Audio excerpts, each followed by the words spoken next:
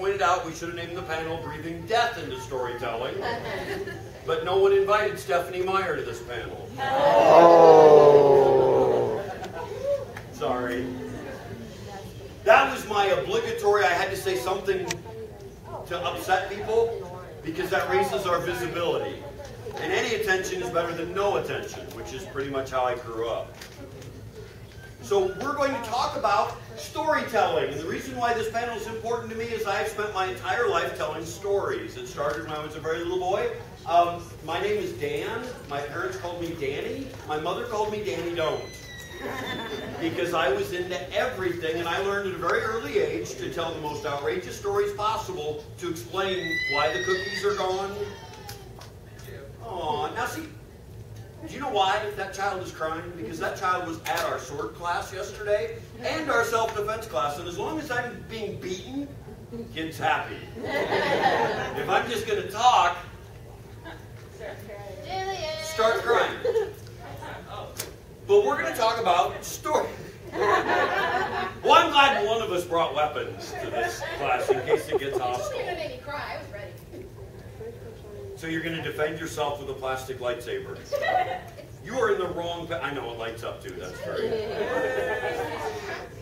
Oh, yes. You want to explain your shot? Can't you see John Travolta in a stormtrooper outfit? I know, and I have that kind of sick brain. If it's in there, I'm sharing with you, because misery loves company. Group therapy is more fun than private sessions. We're going to talk about storytelling today. It covers multiple mediums. What I have here, these are two authors. That means they write things down.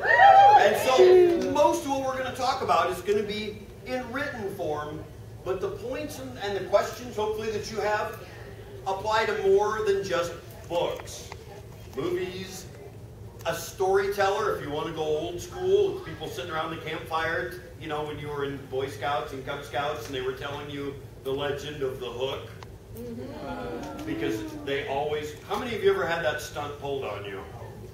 For those of you that don't know, this is going to a campfire without your parents, first time camping trip, Boy Scouts, Girl Scouts, transgender scouts, tentacle scouts, whatever your thing is.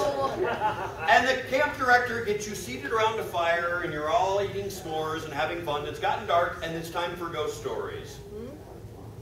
And somebody gets up and they tell the story of that area's escaped lunatic who got his arm chopped off and replaced it with a hook. And while you're sitting there because you're 12 and you ain't nobody's fool, still you're going, yeah, right, I know better than that. And one of the camp counselors, usually some big moron that likes scaring people, suddenly jumps in right by the ring of fire and goes, ah! Wearing a trench coat and a hook where his hand should be, and everybody screams and runs off and has future therapy bills. I had that joke pulled on me, and then I started doing it to other people. Actually, to the point where at Halloween one year, we had a house that had teenage neighbor kids that thought it was funny to play Ding Dong Ditch on Halloween night, all night long. So while I stayed home to give kids candy, they'd run up, ring the doorbell, run away, and you could hear giggling from right behind the garage. And finally I got tired of it, and I put on a monster mask and a sword and put fake blood all over my arms and climbed up. I went out the other door, climbed up on the roof of our house and hid right above the door. And when they ran up and rang the doorbell, no lie, I jumped over the top of them, landed on the ground behind them, and went, "Whoa!" And they called the police. And when the cops showed up, I was changed. I had the blood all washed off, and I was dressed in my nice clothes, not like this, with a bowl of candy. So when the officer rang the doorbell, I said, "Yes, would you?" "Oh, that's a good costume." It was somebody I knew, and he's like, "You know, we got a report of somebody chasing kids with a sword." Like, and you thought of me? Why would you do that? But we had no problems with Ding Dong Ditch after that. All right, and I know that has nothing to do with storytelling. Actually, that is a story. Thank you. And so we'll use that to launch this panel. Let's talk about storytelling. There are 3 reasons why most people will tell stories. And I'm going to hit the points really quick, and then we're going to turn it over to my other panelists, and I'll even introduce you to them. Because I realized I was very rude and didn't do that. And my mom raised me better than that.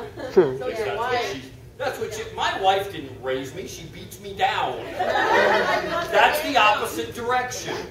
Hey, sweetie, I love you. It's not going to help, is it?